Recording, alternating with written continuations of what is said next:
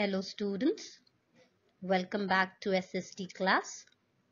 Let's continue our chapter 9, Earth's 4 Spheres. In this chapter, we have learned about hydrosphere and atmosphere. Today, we shall learn about lithosphere. Lithosphere. Now, lithosphere means land.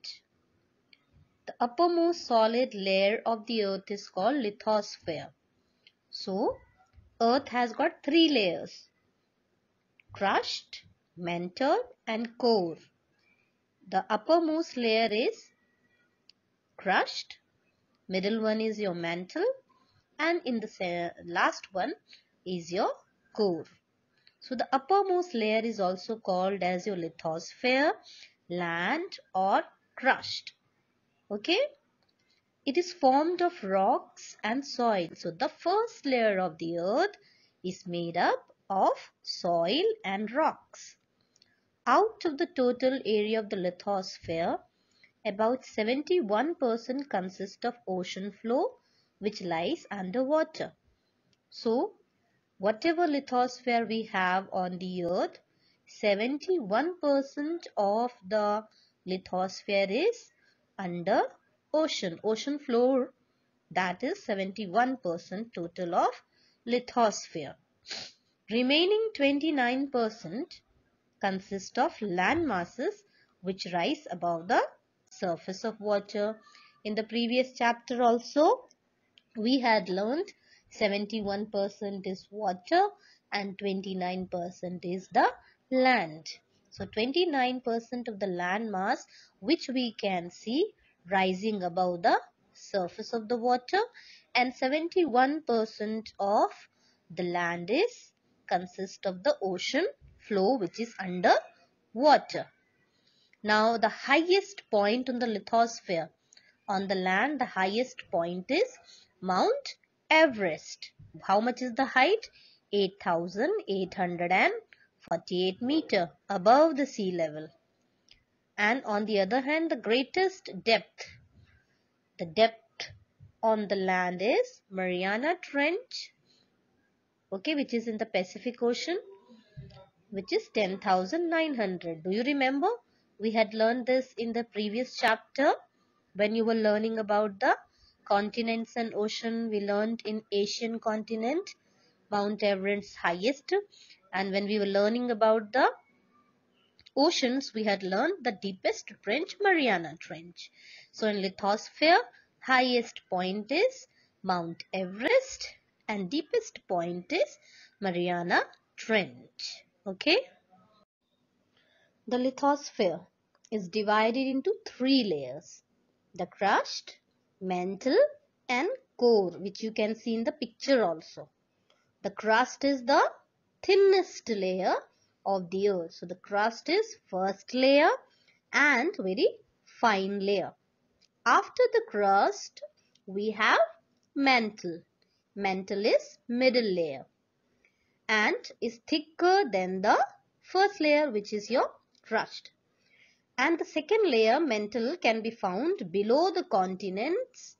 That means under the oceans.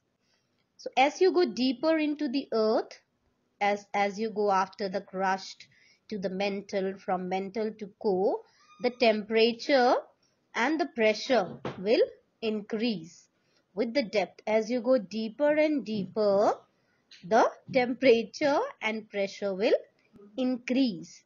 So the temperature and pressure is less on crust. As you go to the mantle, it increases more, and if you reach to the core, it is the highest.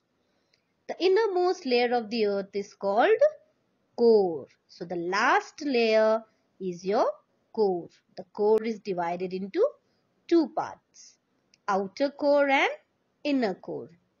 Outer core is in liquid state while the inner core is in solid. So outer core is in liquid state, and if we go to the last one, inner core, it is in the solid form.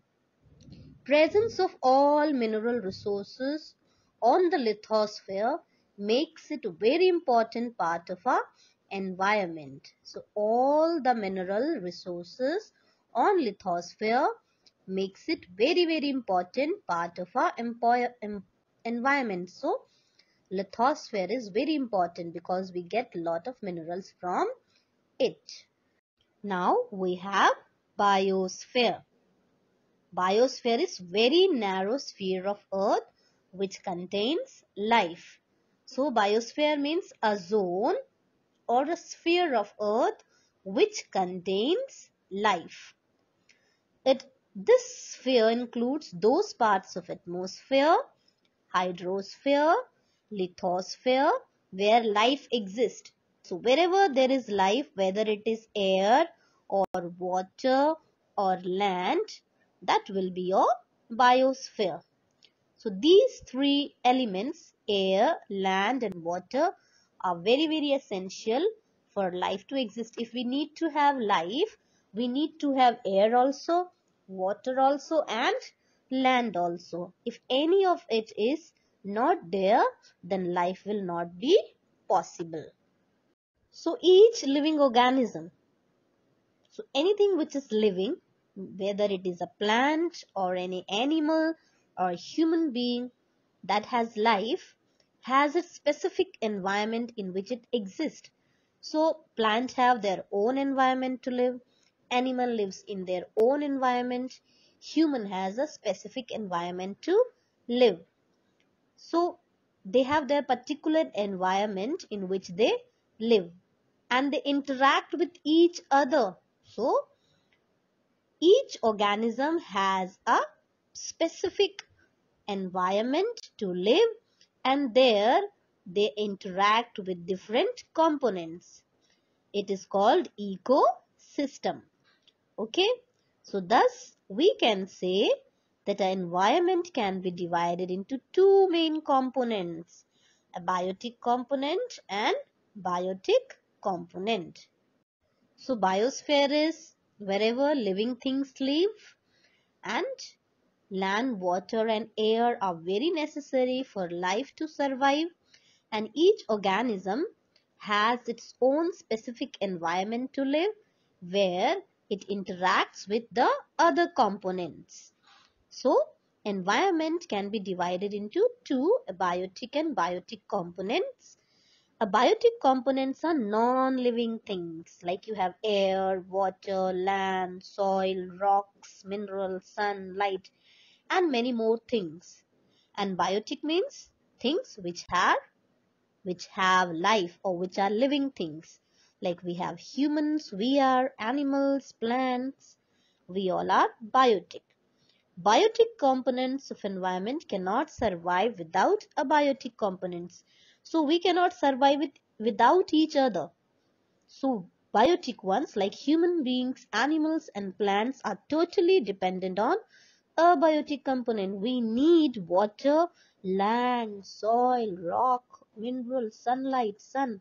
And without this abiotic component, the plants, animals and human being cannot survive. So we are interdependent on these components.